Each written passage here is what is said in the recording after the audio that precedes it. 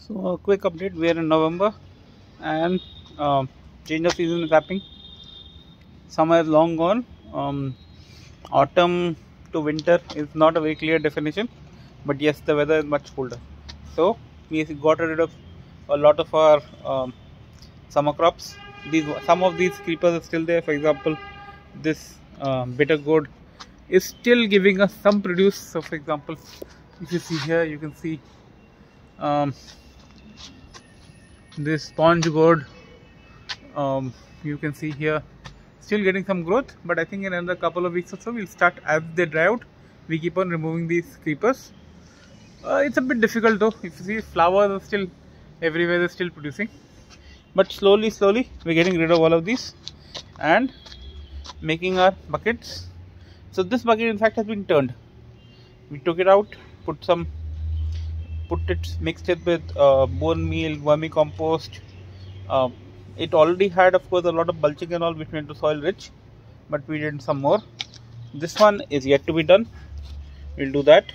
But what we're doing is we're preparing the fields. We don't have any fields, of course. We're just preparing these buckets and other containers for the winter crops. What are the winter crops likely to be? Beans. So, for example, these are sword beans. I have never planted them before. I am waiting to see what the output will be like. There's a lot of flowering happening, but as yet I have to yet to see the fruit. Once we see the fruit, hopefully it will be better. Then we have planted cabbage, planted cauliflower, some kinds of radish, and this is fenugeek or coriander. This coriander takes more time to come, but you can see these coriander starting to pop up. Homegrown coriander gives a beautiful smell, and that is what we are hoping for. Similarly, if you look here, and in the middle of that, there's one kind of beans. I had a massive problem with brinjal. I put yellow pads, but the infestation was very bad. I sprayed it with neem, sprayed it multiple times, but difficult to get.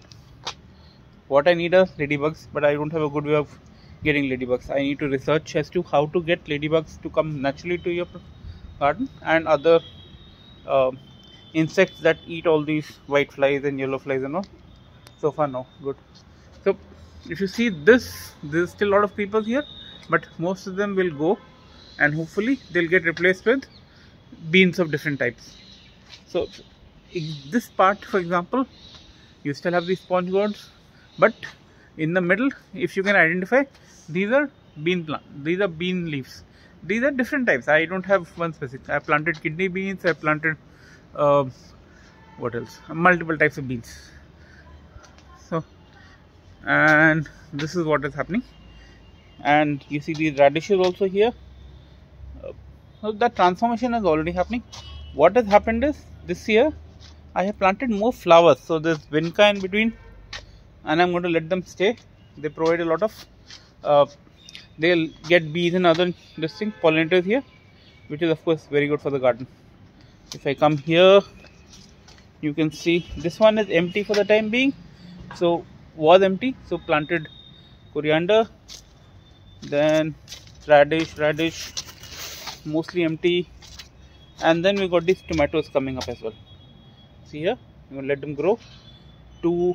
This one is a bit bigger. It's time for tomatoes, so we're going to do that. Beans here, climbing up, getting into the mix of this.